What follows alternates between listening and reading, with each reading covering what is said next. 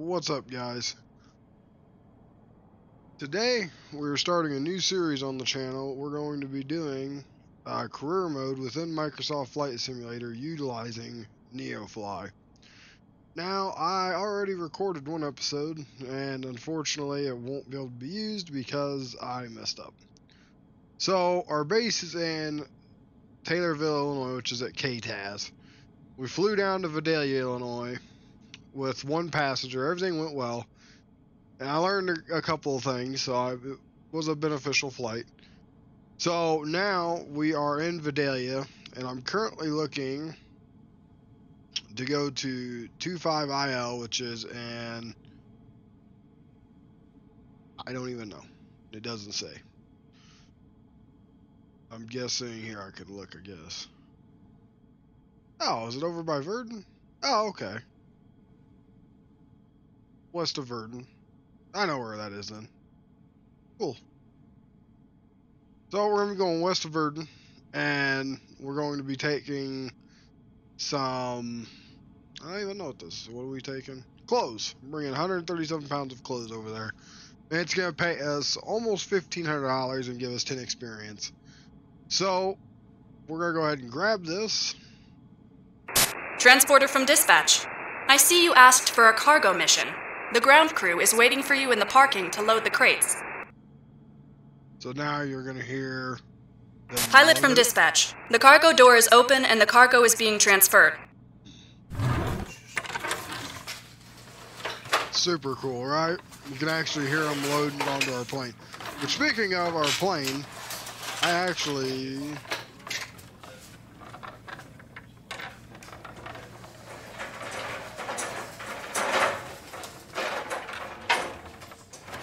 Speaking of our plane, we are using the JMB VL3.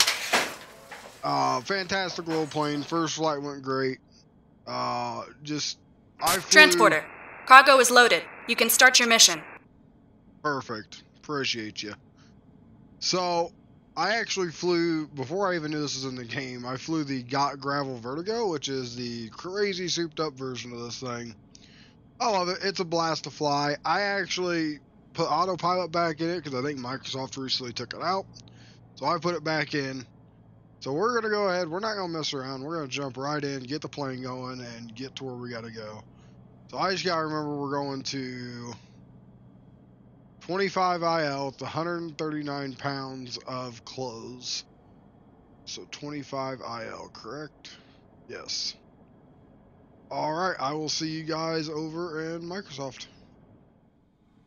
Before we get into the plane, we're going to go and walk around it. This is actually in the future. I was editing this video and realized that I did not do the walk around. So, this is our plane. This is the JMB VL3. Our tail number is November 26 Romeo. We're going to hang on to that tail number for a while. Yeah, this is a very nice plane. Just a quick walk around of it.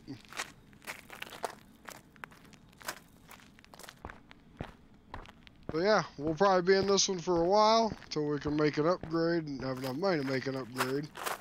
I wish it held more people, but it is what it is. So we'll go ahead and hop in it and get going, and we'll see you guys here in a little bit.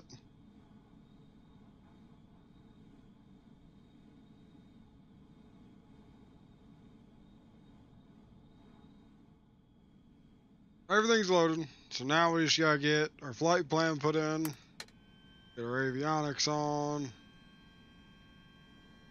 and we're going from here, which is Vidalia. We're gonna make a flight plan.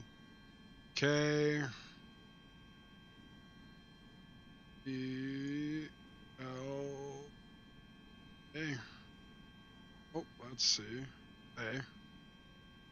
Enter. And we're going to 25, not 28, 25 IL. Enter. Perfect. Now we're going to make that full screen. And we are going to go ahead and set our fuel and set Go ahead and prime our fuel pump. Should be good. Then we're going to go ahead and start the plane. Everything looks good from where I'm sitting.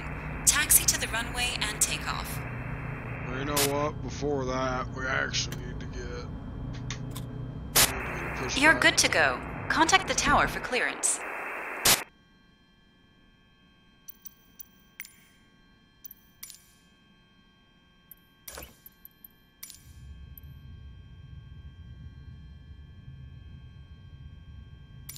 Should be good right there. Okay, now let's start the plane. You're good to go. Contact the tower for clearance. Okay, let's try and contact. Kilo Victor Lima Alpha, automated weather observation 1500 Zulu. Wind 09er tree at 5. Visibility tree. Sky condition 1,700 feet, scattered ceiling 4,700 feet broken. Temperature 14C, dew point 10C, altimeter 29990. Kilo Victor Lima Alpha traffic JMB Aviation November 26 Romeo is taxiing to runway 36. Kilo Victor Lima Alpha, automated weather observation 1500 Zulu. Wind 09er 5 at 5. Visibility tree. Sky condition 1,700 feet, scattered ceiling 4,700 feet broken. Temperature 14C, dew point 10C, altimeter 299er. Kilo Victor Lima Alpha, automated weather observation 1500 Zulu. Wind 09er 5 at 5. Visibility tree. Sky condition 1,700 feet, scattered ceiling 4,700 feet broken. Temperature 14C, dew point 10C, altimeter 299er. We're just gonna fly direct to Verdun, and Kilo Victor Lima Alpha, automated weather observation 1500 Zulu. Wind 09er 5 at 5. Visibility tree. Sky condition 1,700 feet, scattered ceiling 4,700 feet broken. Temperature 14C, dew point 10C, altimeter 299er. Oh my gosh. Kilo Victor Lima Alpha traffic JMB Aviation November 26 Romeo taking off runway tree 6 departure to the north. Kilo Victor Lima Alpha, automated weather observation 1500 Zulu. Wind 09er 5 at 5. It's 36. Visibility tree. Be this way. Sky condition 1,700 feet, scattered ceiling 4,700 feet broken. Temperature 14C, dew point 10C, altimeter 299er. Kilo Victor Lima Alpha, automated weather observation 1500 Zulu. Wow. Wind 09er 5 I don't know at why 5. it does that. Visibility tree. Sky condition 1,700 feet, scattered ceiling 4,700 feet broken. Temperature 14C, dew point 10C, altimeter 299er. Hold on. Kilo Victor Lima 09er 5 Oh, at yeah, I 5. can. Kilo Victor Lima Alpha, automated weather observation 1500 Zulu. Wind. Kilo Victor Lima Alpha, automated weather Kilo Victor Lima Alpha, automated weather observation 1500 Zulu. Wind 09er 5 at 5. I can tell you, I'm not gonna listen to that the whole tree. time. Sky condition 1,700 feet, scattered ceiling 4,700 feet broken. I ain't going the right runway. 10C, altimeter It doesn't matter 299er. really. Kilo Victor Lima Alpha, automated This thing is a weather little observation rocket ship, I'll tell you 1500 that. Zulu. Wind 09er 5 at And 5. rotate. Visibility tree. Have a safe journey, pilot. That's some load you have there. Kilo Victor Lima Alpha, automated weather observation 1500 Zulu. Wind 09er 5 at 5. Visibility tree. Sky condition 1,700 feet, scattered ceiling 4,700 feet broken.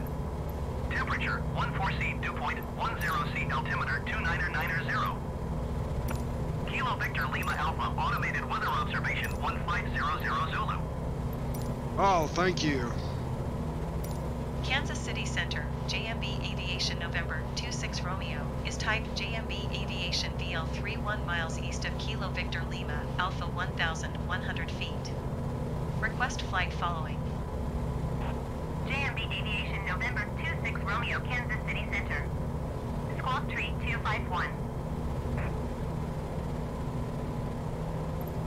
Squawk Tree 251, JMB Aviation 26 Romeo. Okay, so now... JMB Aviation 26 Romeo radar contact 2 miles east of Kilo Victor Lima Alpha 1,600 feet. A little bit of a rough takeoff, but I think we're on the wrong runway, but I mean, that's where it took me, so... Roger, JMB Aviation 26 Romeo.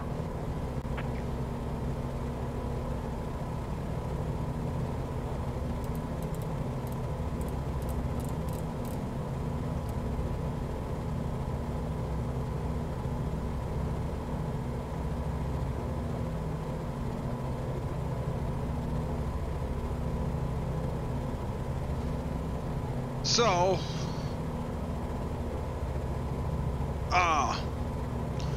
the reason I went with Neofly, I don't know if I've talked about this yet.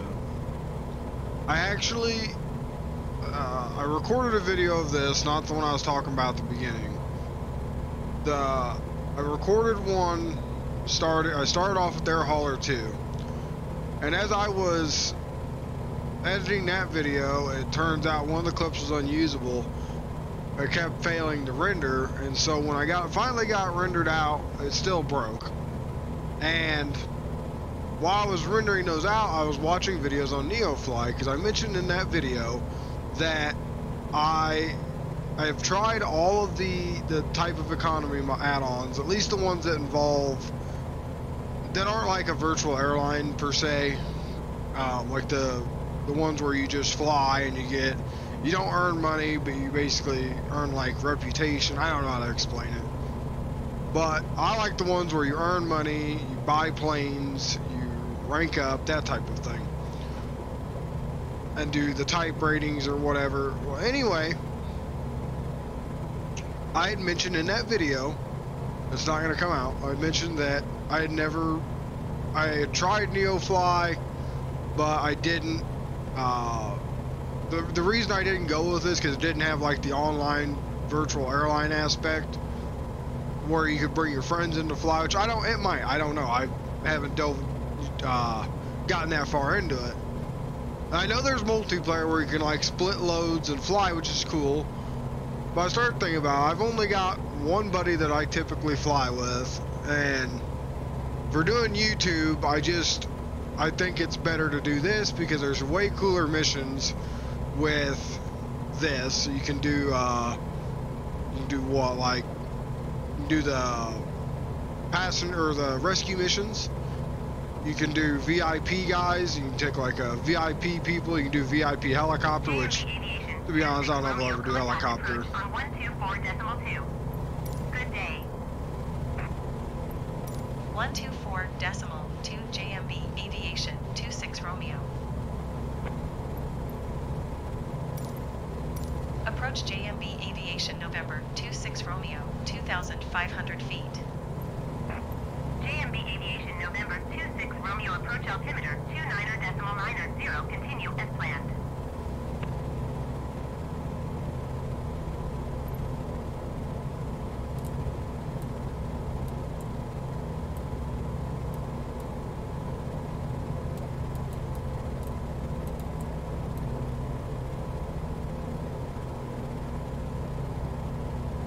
Anyway, because like I said, I started with Air Hauler, and I plan on doing that, possibly like streaming it and doing the VA stuff and that with my buddy.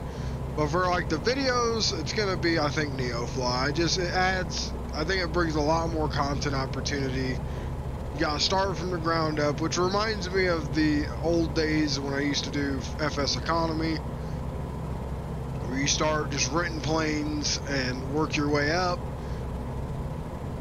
And I did FS Economy that's what I started with actually back in 2018. I started with X-Plane 11 doing FS Economy. I did that for 2 or 3 years, but eventually got to the point where I realized, I opened up like a finance company. The marketplace is all based on the player base. So the planes you buy and sell, you're typically, I would say 85% of the time, you're buying them from actual players. Whether you buy it on the market, but if you go to the forums, there's people with leasing companies, finance companies, there's all kinds of different companies out there. You know, there's like pawn ones, but at the end of the day, it ends up all revolving around like plane purchasing.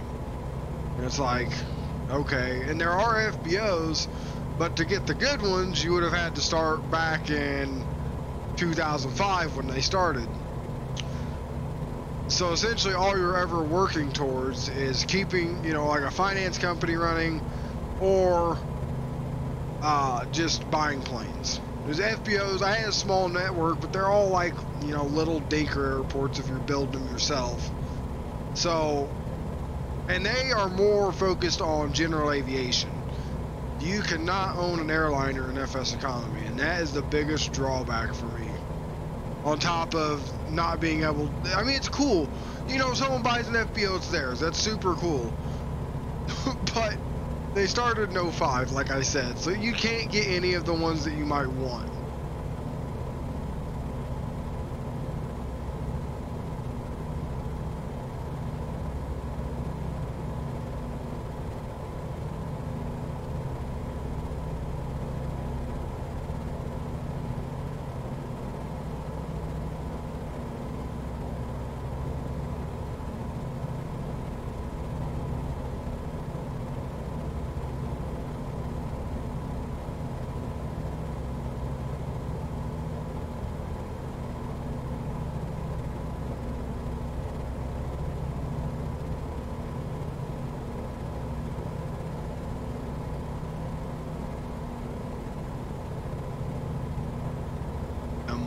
Wow, and now I'm looking at this frickin' weather, man. How nasty it is. Talk about, you know, not being able to see. Jeez, oh Pete. Chose a perfect day to fly, didn't I?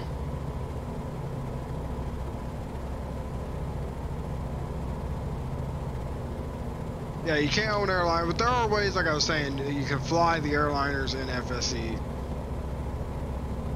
Which is basically they have where you can alias a plane, or alias. You alias a plane, and you can, you know, you can do some trickery with it. Now, you know, me and my buddy, we flown it for years, so we know what it's about. But here recently, because I didn't mind it, you know, flying the business jets, because you could make some seriously good money hauling cargo on the business jets. But I think like 6 or 7 months ago they nerfed all the business jets into the ground. I was like, well, you're just kind of submitting me never coming back to flying that again. Just because, I mean, cargo, like the VIP cargo flights were king, man. Hey, you could make crazy money on those VIP cargo flights.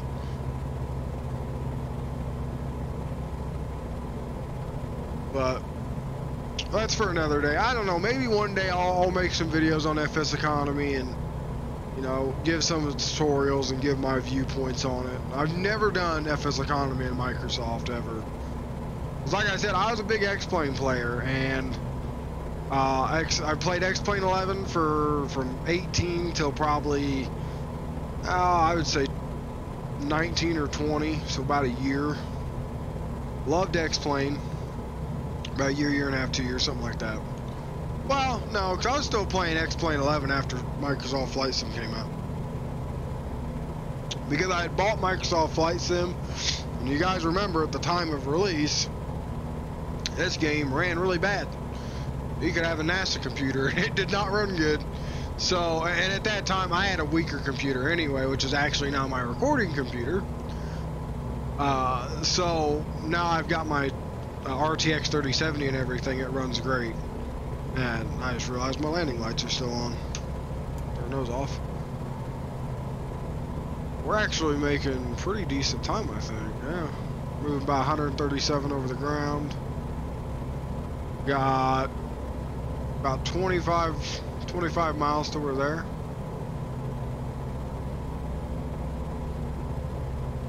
What was I saying?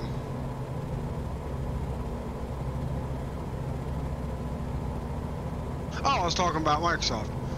So, yeah, I got my 3070, so this game runs flawlessly now. And a lot of, you know, if anyone here, you're X-Plane fans, and, you know, you're like me right now. As I have X-Plane 12. I can't play it. I mean, I love X-Plane. The developer, Austin Meyer, the CEO of Laminar, such a down-to-earth guy. And his flight model is on point. I will give him that. But, you know, the game graphically, and I'm talking the aliasing, okay? The aliasing is so bad in that game, I can't play it. I mean, the buildings are so jagged, it just takes all the immersion out. And this game looks better right now.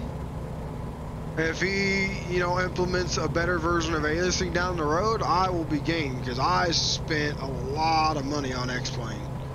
A lot of money. I have a lot of add-on planes for that. So, I hope eventually it'll come to the point of, you know, him releasing something to fix the aliasing. So it looks like we got about 9 or 10 minutes until we're there.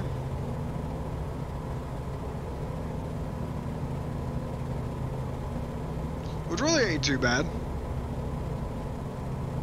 Cruising nearly 140 knots. If I go here, where was it? Set up? No, it may have been here. Yeah, wind vector, speed and direction. Oh, we've actually got a little bit of a tailwind. How nice. That almost never happens.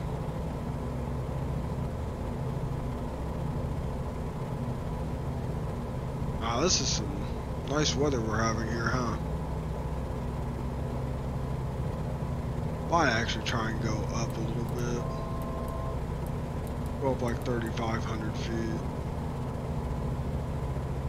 See if we can't get above this cloud. These clouds.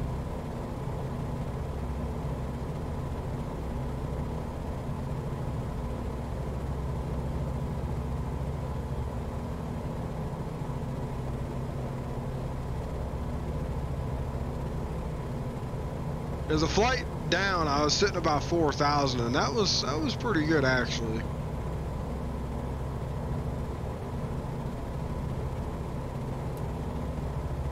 Yeah, I did ILS last time, and I don't think I'm gonna do it again because the whole time it complained at me to go to 9,000 feet, and for 30-some miles, yeah, I'm not going to 9,000 feet. Yeah, see, 4,000 is about perfect. And we're out of the clouds.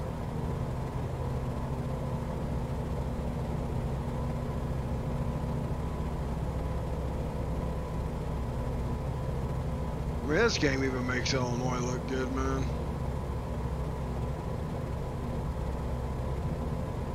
But I'm about certain this is Interstate 55 right here. Yeah, this has got to be 55. So we're going over to Verdun. I'm wondering, I almost wonder if this is the Pawnee exit. It kind of looks like it.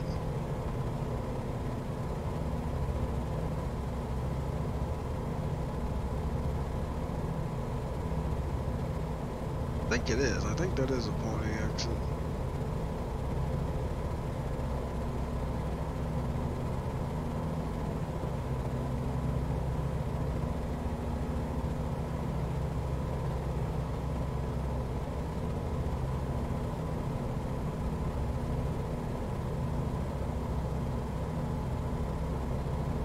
So I guess I can give you some of my ideas with this series. Because since we have to level up, I'm going to be working towards getting my level up. And then my big goal, I want to buy a Cirrus Vision. I love that jet. It's probably one of my favorite jets to fly. And that's the jet I want to get.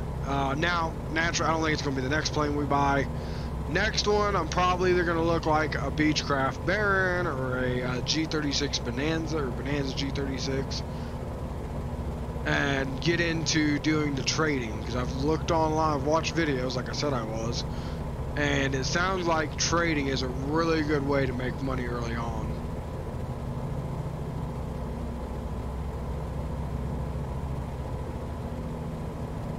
really do like this plane. Now I wish I could use the Got Gravel one, man. That thing, if you haven't seen it or used it, do. It is insane. Like the speed we're going now, I could be doing like 300 true air speed over the ground. Like, it is wicked fast. It's got I think it's got the same engine as the TMB or the TBM 930 in this little thing, so it's crazy. You can go almost vertical in that thing and climb. It's so fun to fly.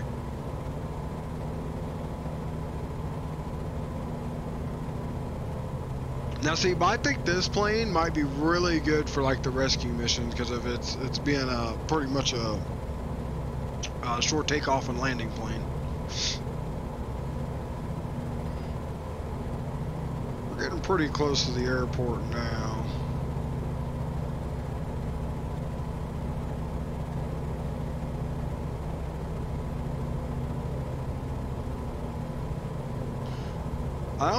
I'm gonna line myself the runway once we get a little bit. I think I'm gonna start descending now, and then I'm gonna go down to like 1,500 feet, try and get under these clouds a bit. I may have to go down to like 12, and then we're gonna basically spot the airport, and I'm gonna kind of do a pattern into it to get down and land. This thing, I mean, this thing is a piece of cake to hand fly. It really is.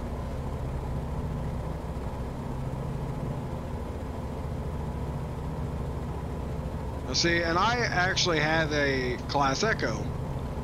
If you know what that is, I may throw a link in the description below to a video for it or something, or maybe the link to where you can get it. But I actually have a Class Echo, like I was saying. And usually I'd be able to control like my vertical speed with it and all that. But right now, my encoder knob on it locked up. So I ordered, I think an 8-pack for like 10 or 15 bucks on Amazon. And I just gotta put a new one of those in. The only thing I'll say about this is if you ever buy one or anything, look into it. I mean, they're super cool device. But you have to know stuff about like putting a computer together or whatever, because you have to, you got those like the toys you buy when you're a kid, some assembly required. This is full assembly required. It comes in pieces, and if you don't know what you're doing, I couldn't recommend you get one. But if you have any, like if you built your computer anything like that, it's a piece of cake. And he has a full build video online as well, guy who makes it. So it's a very useful. It controls. I can control my autopilot, my comms. I can switch like the fuel tank, which I need to do right now. I'm switched it over to my left tank. It tells me my flight info. So it's a super useful device. I gotta go. Oh, no wonder yeah. See, this is where I need to next video. I need to put in where I can the Garmin. Working title G3000. JMB Aviation 26 Romeo contact Kansas City Center on 127.275. Good day. I'm gonna push myself down right now because we gotta get down. Going to 127.275 JMB Aviation 26 Romeo. Pull back throttle a bit. I think I see the airport in my Garmin. You can see it just barely. I think that's our airport, and I'm seeing the runway, so I kind of want to go out this way. Come off of autopilot. Yeah, you see that runway? I can't see it, as you can tell, I can't see it on the ground, but I see it there in my Garmin. And again, another reason I love Microsoft is because every one of these Garmins come with this synthetic vision, and it's a lifesaver, especially when you're flying VFR. This thing, I tell you what, it sounds like this plane's like missing or something. But I mean, it's kind of cool, you know. It kind of sounds like a I don't know, maybe this is how this plane sounds in real life, but to me, I'm like, it kind of sounds a little jankety to me. But it's all good. I like it.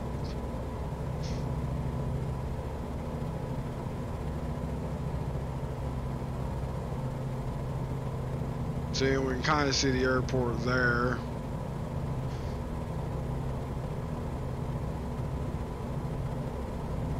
About half throttle right now.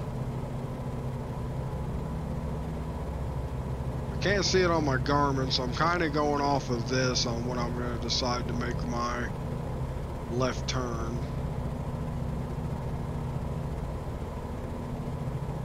This is why I said, like, I'm not super realistic when it comes to the flying. It's just, I just do what I do, pretty much.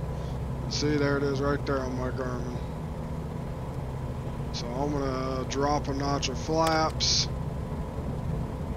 Drop my gear out. I still can't see it. Oh, there it is right there.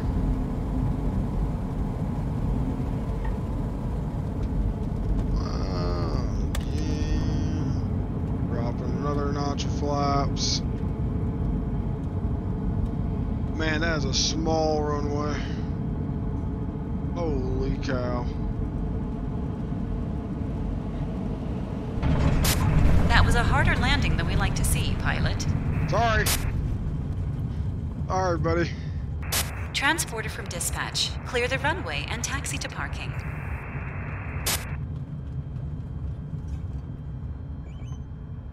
As Cisco Road. No, that's where we park. Cool.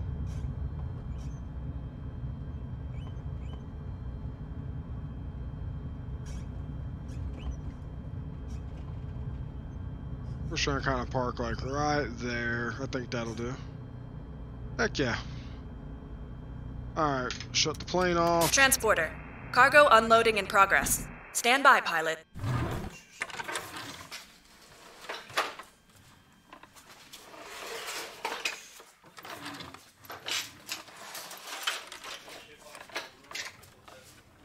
Okay. Once they say the plane is unloaded, we will go ahead and go over to Neofly and see what we made.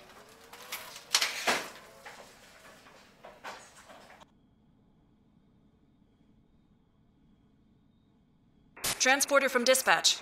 Everything seems okay. The customer looks happy. Mission ended. Perfect. Okay. Let's see how we did. Ready for engine start. So that put another, if we go down to our finance, that put another 1,500 in the bank. We're now up to 6,126. So we're not doing bad. The experience bar moved a little bit. I wonder how you earn more experience. Looks like you only earn like 10 per flight on those. There's a one passenger going 45 miles for 1,600. That's not bad. That's going back to Virginia, or Vidalia, where we just came from. Okay. Maybe what we do next time. There's actually 2 passengers, but unfortunately, we would not be able to fit them both in the plane. We don't have one passenger plane. So, that being said, I think that's going to do it for this one, guys. We will see you in the next one. Have a good one.